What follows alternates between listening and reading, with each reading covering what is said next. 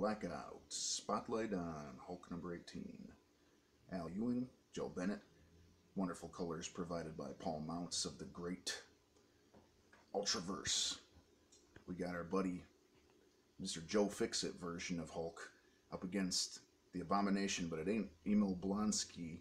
It's actually somebody else, namely Rick Jones, for a shocking scene in the book. We've got McGee out to try and find him. The Lieutenant Fordian has this Abomination, this sort of a hand-faced creature out to get him, man. It's a crazy one. He's in like a hospital type thing. They're in Arizona or New Mexico or something like that, some part of the warm area, and there's basically a mystery going on of Bruce Banner, who's stuck in his Joe Fixit thing, trying to figure out what's going on with him. He likes casinos, and he's in a casino stand. Well, he gets searched out by this bad boy right here. And they obviously have a battle, if you can't tell from this drawing. And it's a great horror-influenced both story and writing. We actually got Gamma Flight back this time around, which was nice.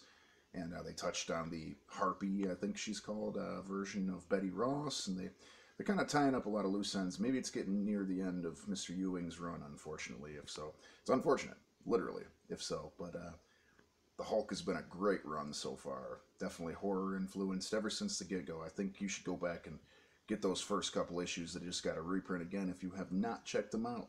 Now you can get them affordably. Enjoy it. The great Alex Ross painted covers really add to it as well. I would give Hulk a 9 out of 10 stars. Keep reading the series, enjoying it. Personally, I love it. Best Marvel comic coming out right now, in my opinion. Take care. Have a good one. Blackout.